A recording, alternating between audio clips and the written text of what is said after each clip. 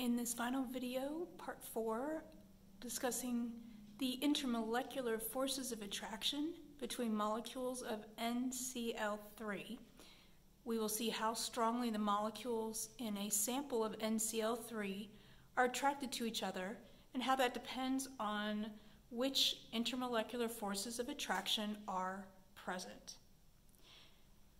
When it comes to forces of attraction between particles in a sample, if it is an ionic compound, there are electrostatic attractions between the positive and negative ions. Ionic compounds have ions. Those are atoms with positive and negative charges because they have fewer or more electrons than protons in the atom. NCl3 is a covalent molecule. You can refer to the part 1 video of this series where we were naming the compound and found that it was covalent. There are 3 types of intermolecular forces possible then for NCl3. All covalent molecules have a very temporary force of attraction between them, known as London dispersion force of attraction. This is the weakest force because the attractions can quickly become repulsions.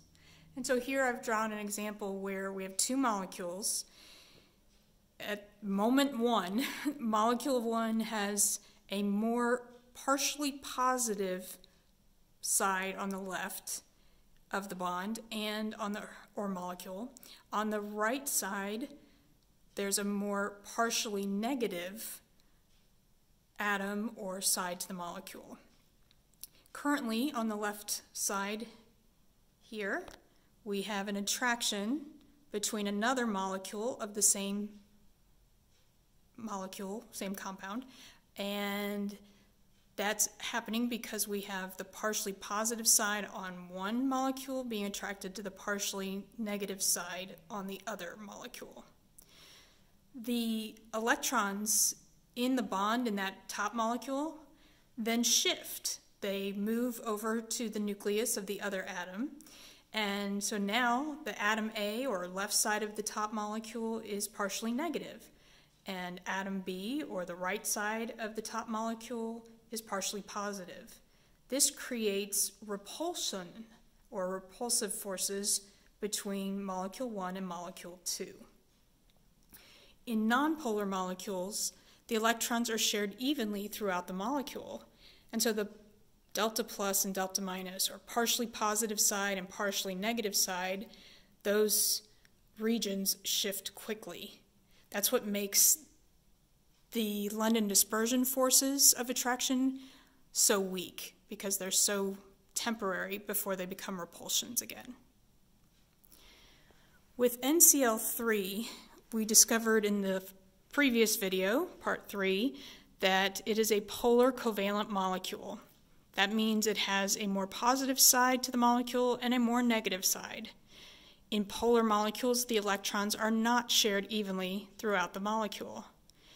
And so I've shown different ways here. You can use the arrows showing that the electrons between the nitrogen and chlorine atom are being drawn more towards the chlorine atom's nucleus. Chlorine maybe has PlayStation, Xbox, and the fresh Oreos and Cheetos at his place. So the electrons shared in the bond prefer to go over to his house, to his nucleus, more than they want to hang out at nitrogen, who just has older versions of video games and stale food. The other way to represent that is to draw the delta symbol, delta plus and delta minus. I've drawn blobs to represent the NCl3 molecule, showing how it's not symmetrical, that it's polar. And by drawing 3 blobs of the same NCl3 molecule, I'm showing an intermolecular forces of attraction, again, between the partially positive sides of the molecule and the partially negative sides of the molecules. Okay.